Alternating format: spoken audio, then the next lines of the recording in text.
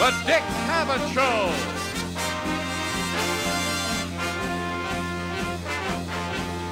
Tonight, Dick's guests are Sammy Davis Jr., star of Family Affair, and Nissa Jones, concert pianist Garrick Olson, and Bob Rosengarten and the orchestra. Ladies and gentlemen, Dick Cavett.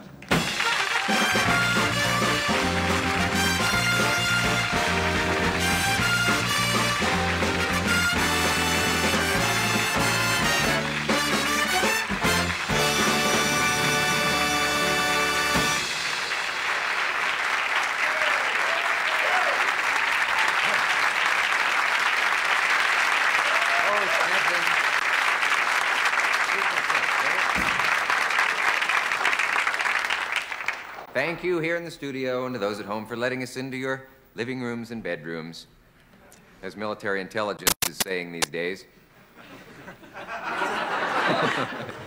But they get a bigger laugh.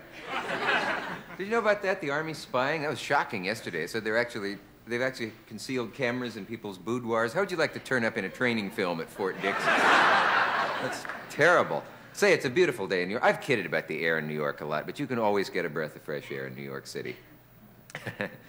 The way you do it is find a car with New England license plates and puncture the tire. And...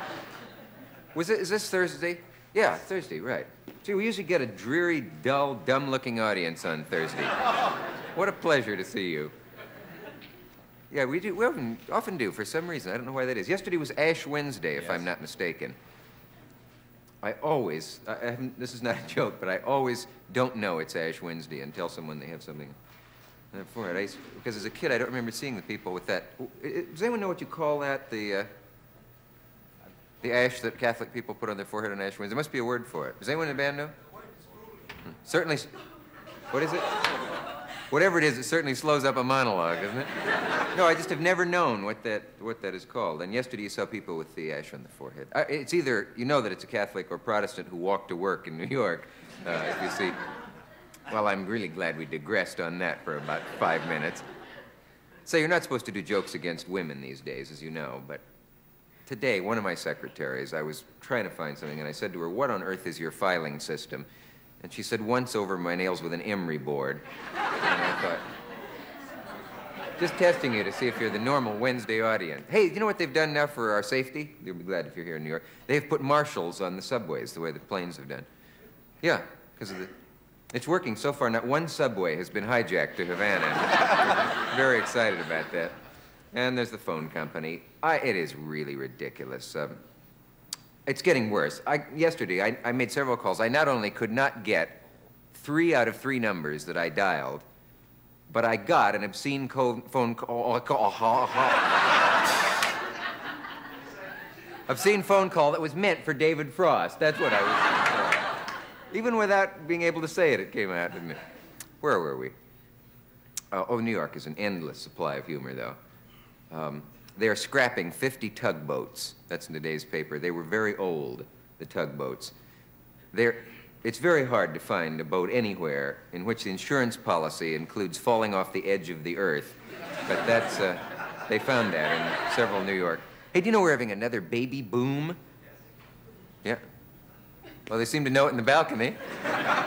In fact, you can hear it in the balcony. No, there's another, it said, the statistics say that there is another baby boom upon us, and that this one started in 1968, which you'll remember is the year President Nixon said he was going to bring us together. It was interesting. Who wants to hear a Con Edison joke? Who has one? Con Edison is a joke. They've been defending themselves lately in the paper. They've been saying that all their power failures lately, this is the truth, yesterday's paper, has been an act of God. They're jealous because when he said, "Let there be light," it worked. And, I mean, I got one finally. Listen, I better get out of here because we have, as you know, moving right along, we have, I always say that when we aren't moving right along, but Sammy Davis Jr. is here today. He's never been here before, and as you know, he's a singer. Because he's here, we have a singer, a dancer, an actor, a comedian, an impressionist, and an author. cancel him. We're overbooked. And Anissa Jones from Family Affair, a remarkable young lady whom I have not met but been warned about. And Garrick Olson, who won the Chopin Festival, terrific pianist. So why should I stand out here?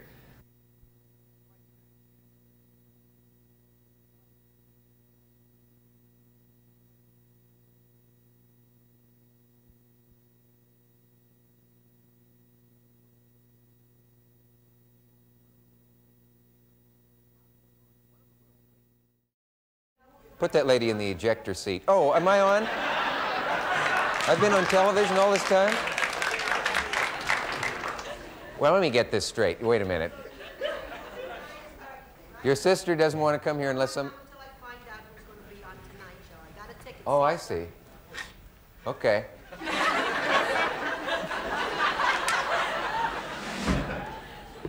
You know, under the new pornography laws, I can declare the balcony obscene and have it sent back. Let me introduce someone right now that I've never introduced before. And it's easy to over-introduce him, and it's hard to not over-introduce him, but there's a sense in which all men are created equal, but they certainly didn't get equal amounts of talent. And Sammy Davis got enough for about 20 people. Will you welcome, please, Sammy Davis, Jr.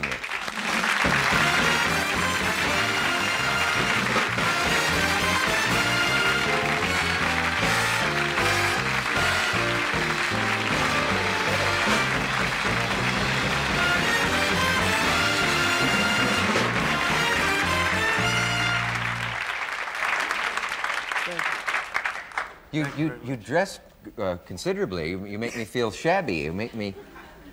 Is either of us getting married today? No, I tell you what happened. In Vegas, Las Vegas, where I just closed, for the first time in about 7 years, I went back to wearing tuxedos for the type of show I wanted to do. And we went back to doing all of the old songs and things because it seems to be that kind of trend. And I figured it would just shake everybody up if I wore it on television. It did. What's the last time you wore a tuxedo on television? About between 5 and 7 years. 5 and 7? Yeah. That's close enough for me. You're going It's to do my bar something... mitzvah suit.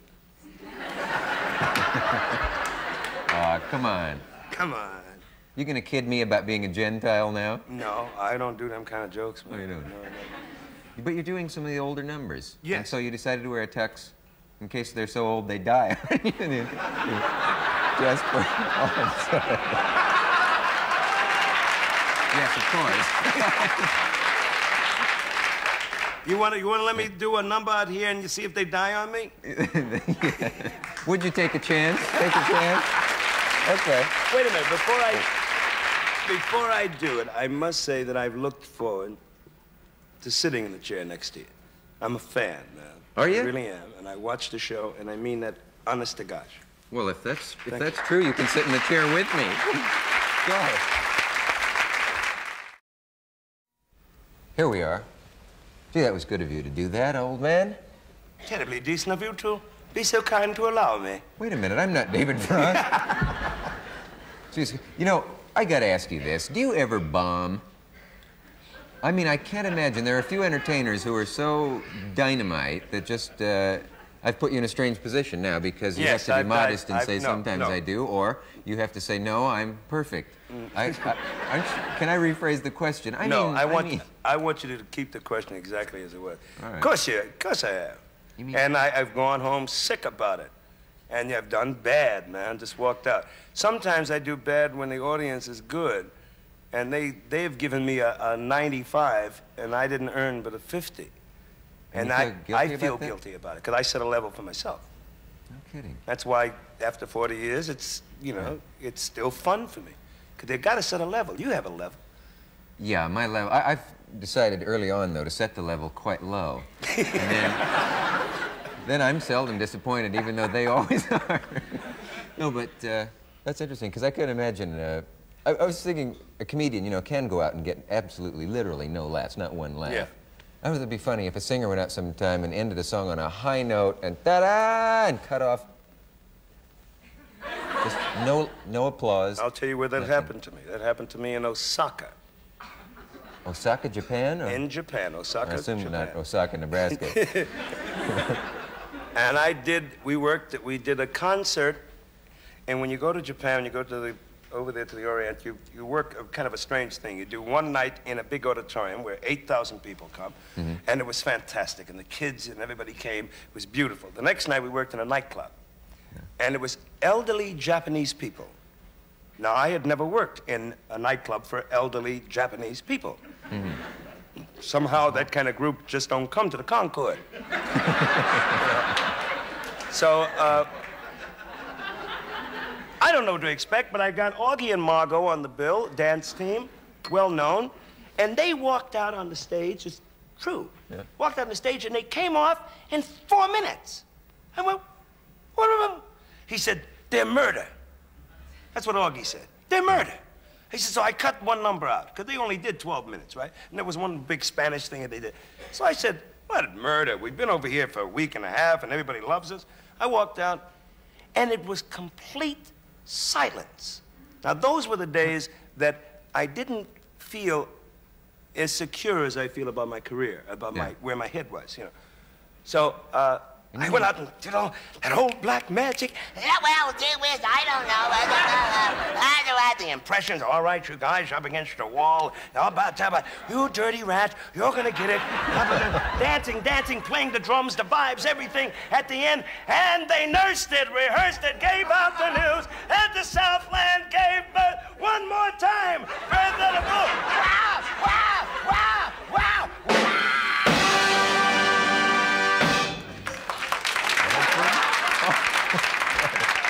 And I've never been so, I didn't know what to do. You mean it's happened the night... I walked off the stage, and the man who owned the club, a very nice man, came back. He says, you are a very big hit. I swear to you. You mean because they didn't attack, you assumed that you were... No, he meant that they never applaud for anybody, but the word of mouth as the people were leaving was good. And they were all elderly, rich Japanese men who come with their chicks, you know. So they don't want to raise up a lot of fuss applauding. Saving energy. They may cause a ruckus and somebody will recognize them, you know. But that's a true story. It was so bad, George Rhodes can tell you, it's a true, my conductor could tell you, it's a $5 fine for anybody in my group to mention Osaka. I'm going to remember that. That's wonderful. We have a message, and we'll be right back.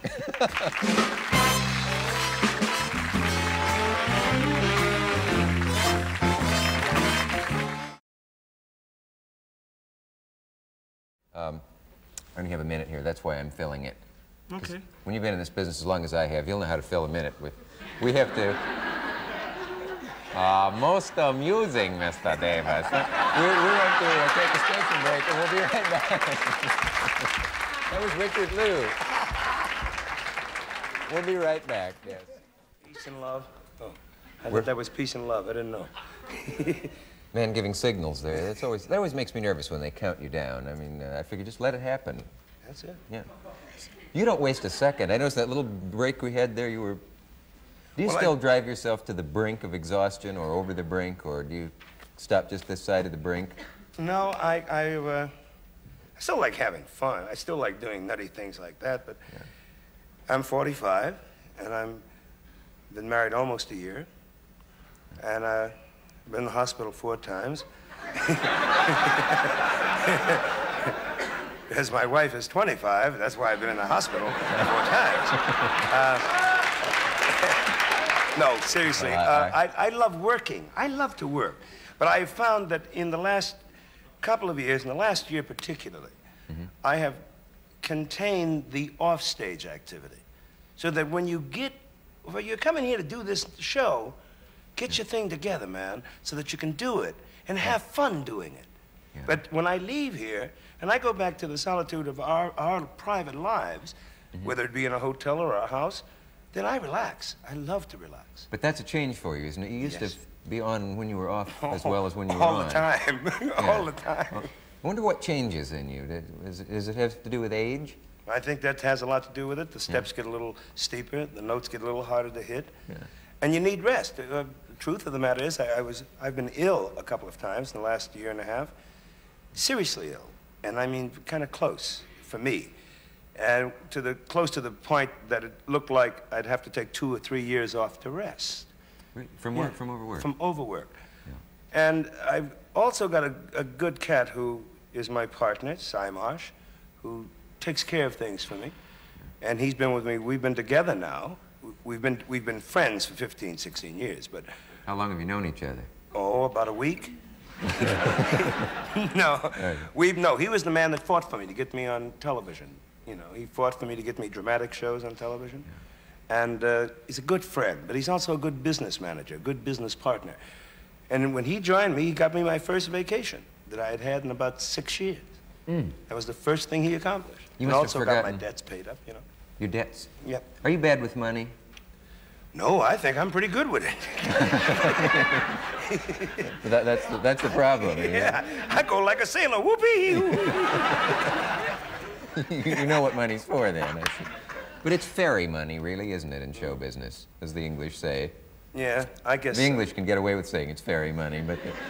No, I've heard the English use that expression, it's fairy gold that you make in show business. It vanishes at the touch of the fingers. Well, I think there's a realization that comes. I think that a man, any man, proportionately to what he makes should be allowed. If it's a cat that's a construction cat and he makes $10,000 a year, mm-hmm.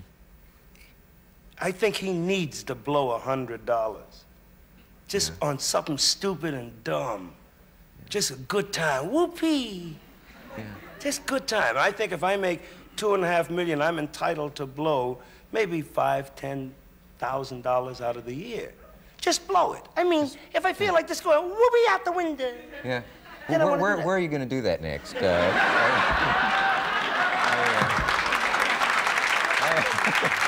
lot of us. But I don't think you have a right to deny your family or the personal needs. I don't think you should be in debt up to your ears, which I was. You know, I make no bones about it, man. I'm not, nor am I proud about it. Yeah. But I do feel that there's a happy medium that you can reach and keep your family secure and live in a style that you like and do the things you want to do without worrying, if I don't work tomorrow, man, I'll be on welfare, you know. Wow. And I was at that point one time. That's why I work so much. People can't believe that, you know. They think, another thing people can't believe is when someone appears on a show like this and they say, they'll do a joke about working for scale or something like that, and people think, I'd be willing to spend one night for $265 or $320 or whatever it is.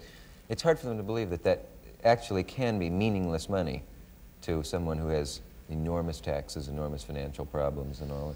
You know, and they always think that they get a kind of, but it's true. It is true. It is true. Yeah. Why is it that some people are born able to imitate Humphrey Bogart and others are not? It isn't fair. It isn't. I have always thought that it would be. I don't know. I'm a lucky cat. You know, I've been lucky all my life. You know, because I wanted to do impersonations. When I came out of the Army in the 40s, I had the good fortune of hanging around Hanson's when it was open, and Will Jordan and Larry Storch and Dick Wesson, and all those guys were working the theaters up and down the street. And they taught me. We would sit there in the afternoon, and I would start to do something, and all of the impressionists would hang out on the corner. And I'd say, hey, I got one. I think I got one. I think I finally got Jimmy Stewart. And you know, and Will or Larry Storch would say, no, you haven't got it, man. That isn't. It's got to be up here. You got it too low. And when you do it, you got to have a sort of a draw behind it, so that it disappears in here. And then you realize, hey, man, all of the exciting cats, you know, I love Elliot Gould. I cannot impersonate him. So I figured... I never heard anyone do Elliot Gould. I don't think you're gonna. I don't think I am either. Because it's hard to do, because we've gone to the natural. Yeah. And, you know, I defy someone to imitate the man that played Joe. In the movie. Yeah. Because he's so natural, he's so us, that it becomes almost impossible. But yet and still there are guys today who who really swing with impressions, you know. Frank Gorshin scares you to death, you know, and many other cats around. Is it true that you do Olivier? I've never heard anyone do Olivier. Of course I do Olivier. You do Olivier? Yes. Really? Well, what would you like to hear me do from Olivier? A couple acts from King Lear would be nice. Well, he only did Lear once. How about Richard III? I'll settle for Dick III. Okay. Now is the winter of our discontent, made glorious summer in this son of York, since I cannot, by rightful claim, my way to the throne, I shall hack and hew my way instead. Oh, that's great.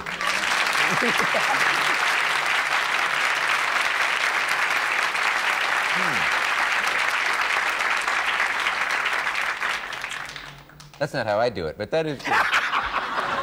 That is, he did that very strange voice when he did. A lot of people criticized him for that. They thought it was too caricatured for the role. But he does it all because he felt, Sir Lawrence told me that he felt that with the humpback, that he wanted to have a voice that was in here. Yeah. And when he did Hamlet, because Hamlet is so fey, he did another thing. Speak the speech, I pray you, as I pronounced it to you, trippingly on the tongue. But if you mouth it, as many of your players do, I leave very fey here. Yeah. Which is what an impressionist has to catch. I could listen to impressions for days on end without being bored by them. I just love them. How about my Willie Bess? How does your Willie Bess stack up to other Willie Besses? Do you know who Willie Bess was, Dick? Willie Bess?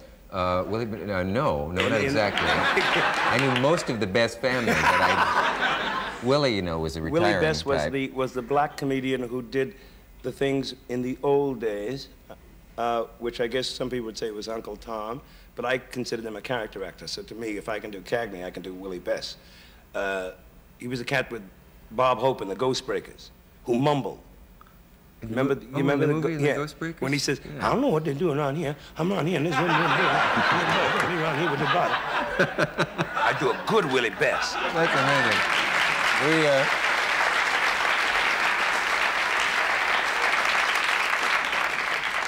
To go from Sir Laurence Olivier to Willie Bess must hurt. It must just wrench you. We'll be right back.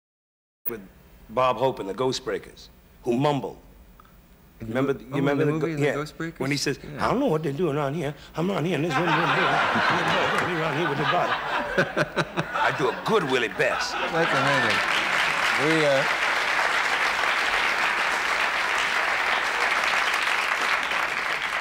To go from Sir Laurence Olivier to Willie Bess must hurt. It must just wrench you. We'll be right back.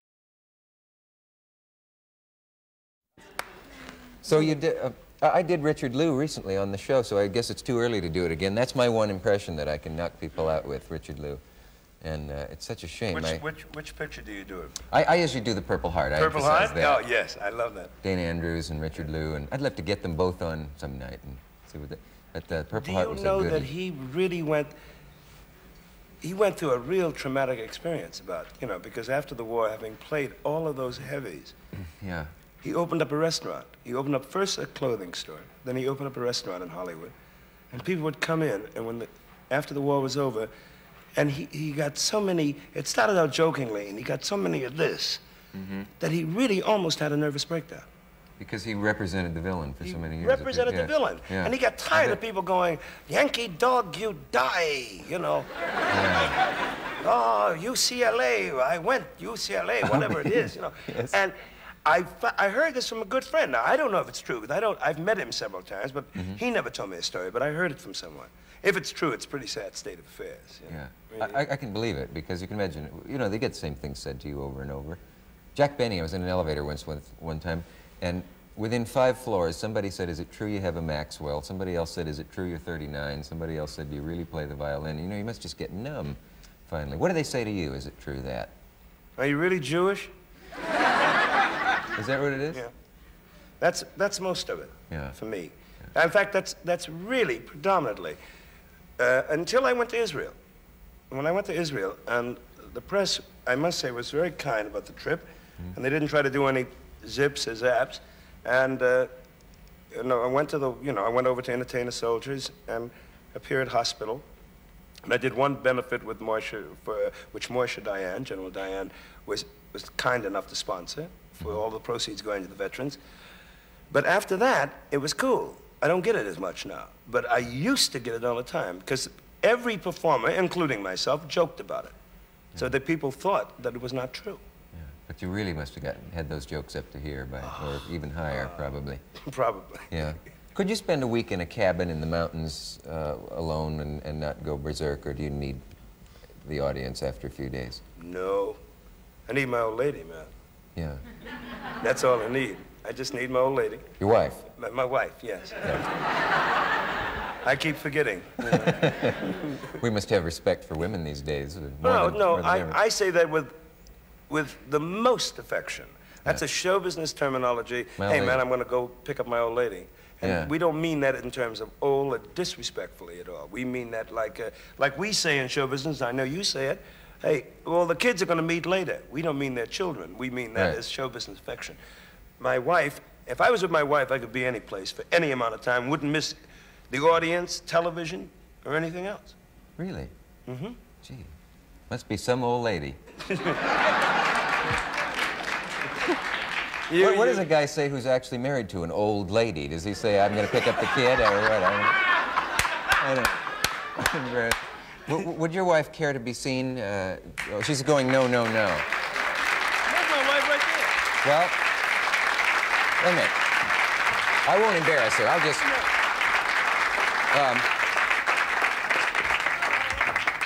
one of the people in this area of the audience is Mrs. Davis, Jr. I mean, she doesn't want to be identified, so I thought I would...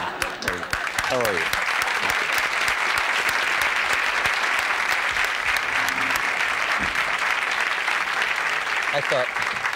I thought I did that discreetly. I thought you were marvelous. I love show business. I know that it's hard to believe. Oh, how about that? They're raiding something nearby. Can you hear that? Oh, wow. That always happens when some elderly actress is on doing a reading from Shakespeare, something. The siren goes off like that. Say, would you do another thing for us? I don't like to put a performer on the spot, but it's so seldom that we get you here. And we did build that stool, and we built that microphone. Of course I will. Be my... Can we do something kind of now? We did some old songs. Let's do something now, okay? Something today. Yeah. All right.